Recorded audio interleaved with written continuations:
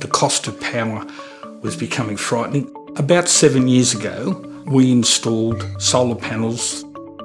We were aware that the government rebates for solar were dropping. A bit of a shock, it's come down from a 60-cent feed-in tariff to 10 cents, but with the extra battery on the wall and the extra solar panels, we're still doing well. We're making money, we're generating power, and we're feeding power back into the grid.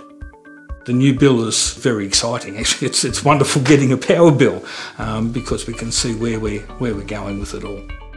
If you're building a new house or you're considering it, do it. Talk to Simmark, they'll talk you through the process and they'll help you every step of the way. It's something that will benefit you in the long run. You will save money, you'll become aware of what your power usage is, and everything becomes efficient. We're more in control of our power, and it will only get better.